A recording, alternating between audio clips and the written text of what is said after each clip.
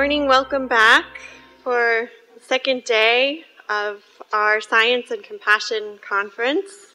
Thrilled to welcome you back for another day of insight and learning, and to bring us all into presence and properly welcome us. It's my wonderful honor to introduce a senior teacher with Stanford's Compassion Cultivation program who will help set our intention for the day, and also introduce you to a little overview of the Compassion Cultivation program if you don't know of its great work. So, please welcome Margaret Cullen, Senior Compassion Teacher.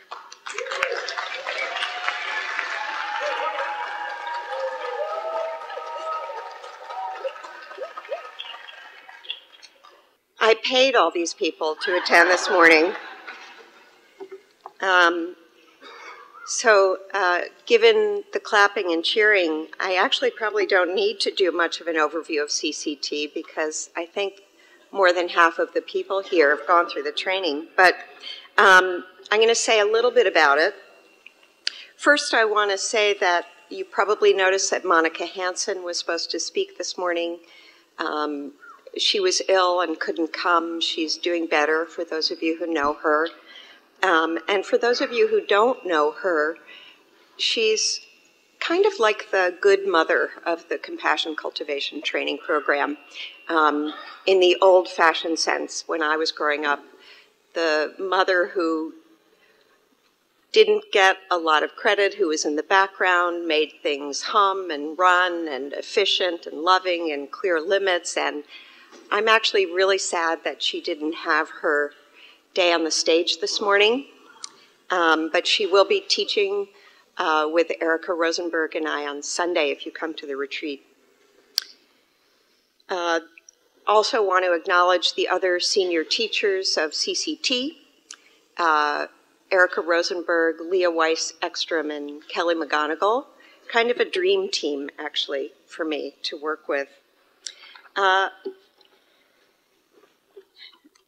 So I think before I even get into spending a couple of minutes talking about CCT and then doing a brief practice with you, I'd like to acknowledge that it's Veterans Day today. And I think many of us are touched directly by an experience of suffering and loss, and some of us less directly around suffering and loss, and some of us just feel tremendous pain about the suffering of war in general.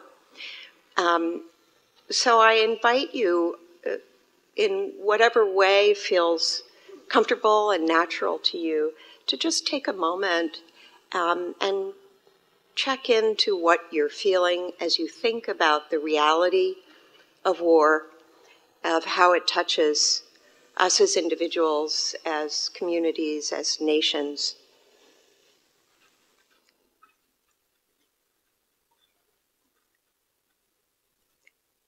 And to silently offer any wishes that might bubble up for you to soothe and comfort those who are suffering and right now, both the soldiers who are on the front lines, their families, the many generations that are touched by the experience of loss through military service.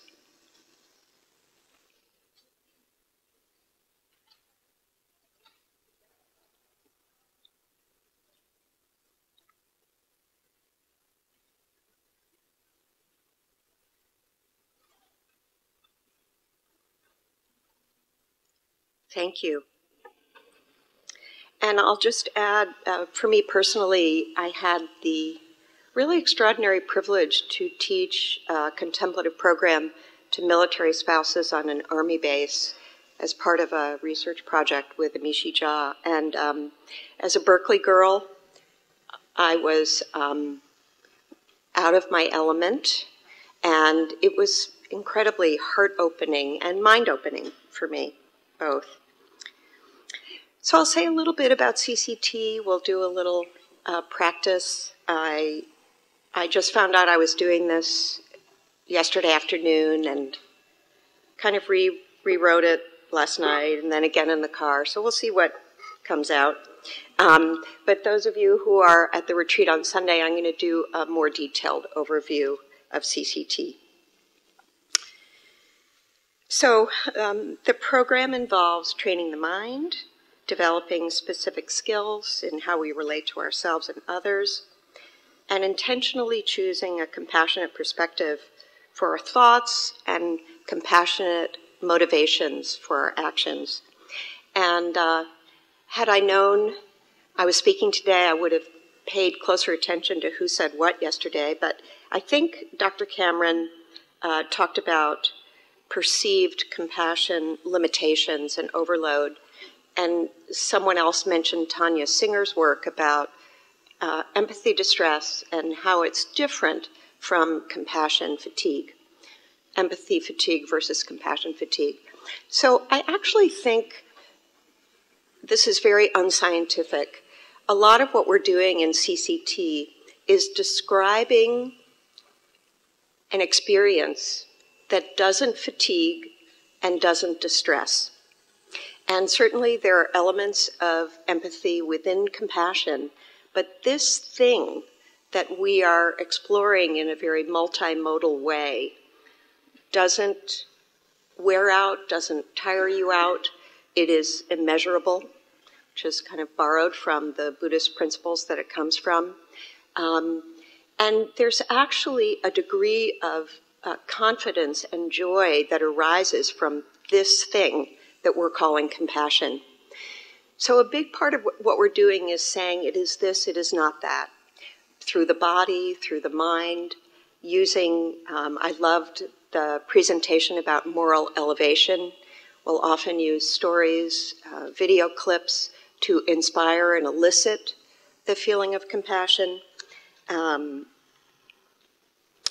The weekly classes include lectures, small and large group discussions, dyads, experiential exercises, training, and a lot of real-world on-the-spot, compassion on the go, kindness on the go. You know, I don't have time. Actually, you do. Just walking down the street, it's possible to look at that stranger and think, imagine their life, wish that they be free of suffering. So the other thing I just wanted to mention briefly, something we're all very excited about is the instructor training program that we've developed over the last 3 years. And in the last 2 years, almost 100 people have participated in our teacher training. CCT has been taught in 14 states and 10 countries around the world, including now Botswana, Argentina, Australia, Canada, Chile, Colombia, England, Mexico, Spain, and Sweden. And there are quite a number of people today who are here who are either certified teachers or somewhere in the training process. And I'm wondering if you'd be willing to stand up for a moment. Yeah. See, we paid them to come. No, stay standing for a second. First, I'd really like to acknowledge your hard work and your deep commitment to compassion. 18 months of training, quite a bit of money, a lot of time, a willingness to really put out in the world that this is what I care about. And also to invite all of you who are interested in the program to just make a note of who these guys are, and maybe you could ask them about it if you're interested. Thank you.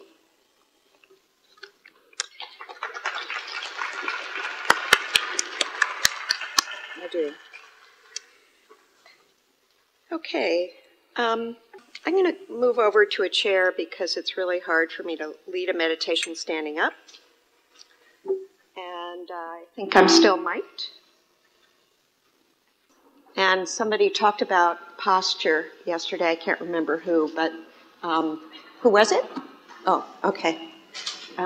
Posture does make a difference. Okay, so am I echoing off this mic now? Should I turn it off? Or is it okay? All right, Great.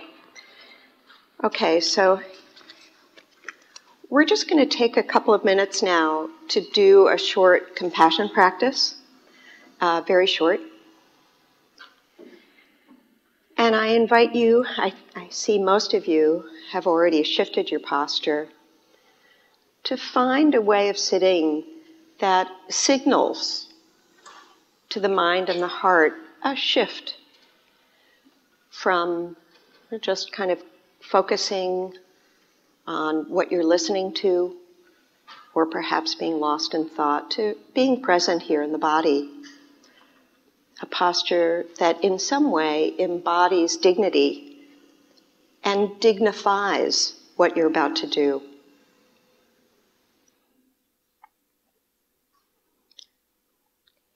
And then take about 3 or 4 deep cleansing breaths.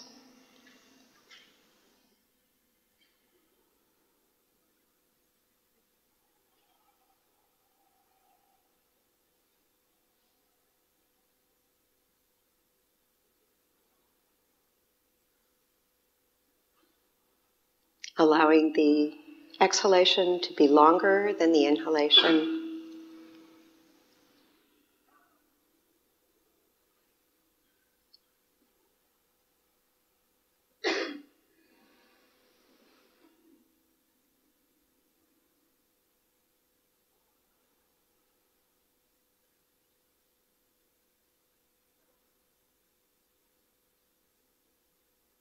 Enjoying the down regulation of the polyvagal to the sympathetic nervous system as you take your long, deep breaths.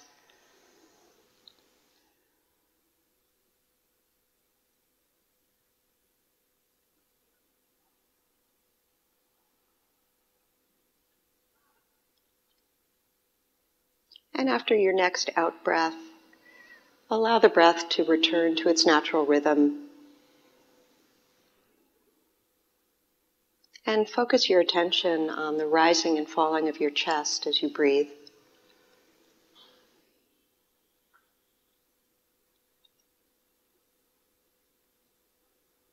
And see if you can feel into that tender spot somewhere in the center of your chest.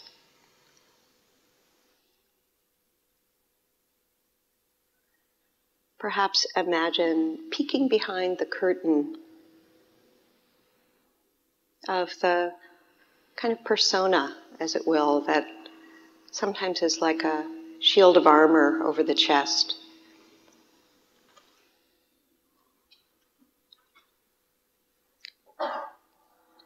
Everyone is here because they care about compassion.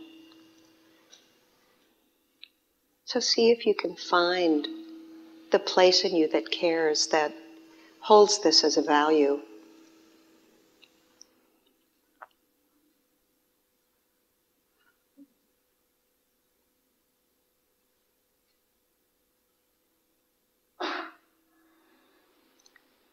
And then using your imagination, see if you can expand, grow, increase that feeling by bringing to mind a person or a situation or a pet in whose presence you feel cared for, soothed, comforted, seen, fully accepted, a safe harbor.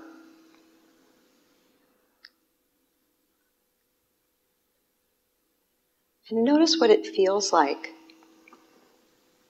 in the body to be in the presence of this caring and compassionate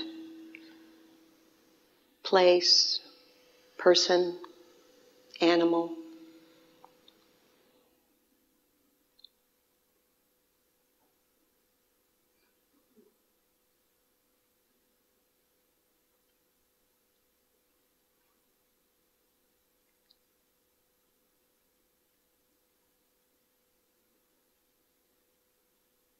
And breathing this feeling in and out of your heart, inviting it to expand and radiate out.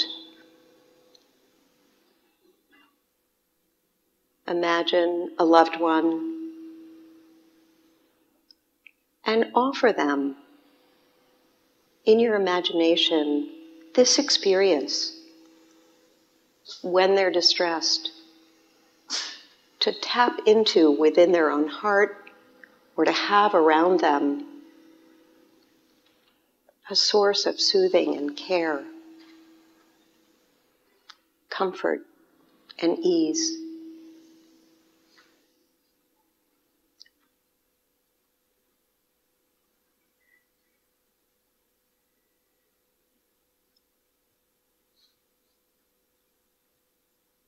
And now, if you're willing to, open your eyes for a moment and just look at somebody near you that you don't know. And take a moment with quiet eyes to see them. Maybe offer a smile. Doesn't need to be anything too heavy or intense.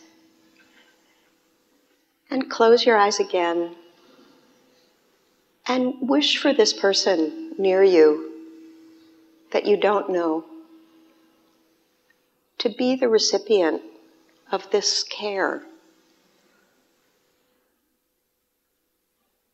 knowing that as human beings, they have suffered, they may be suffering now, they will suffer, and wish for them this possibility of receiving compassion, being comforted.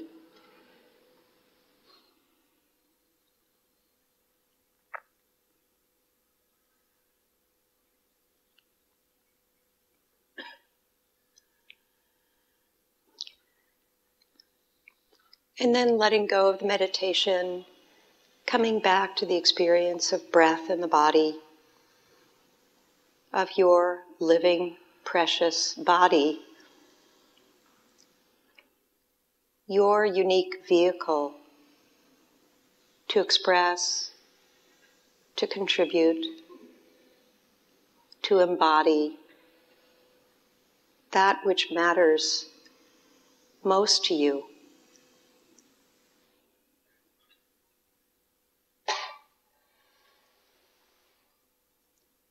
May all beings enjoy the love and soothing and care that's possible. May everyone here fulfill completely their capacity to express and embody compassion.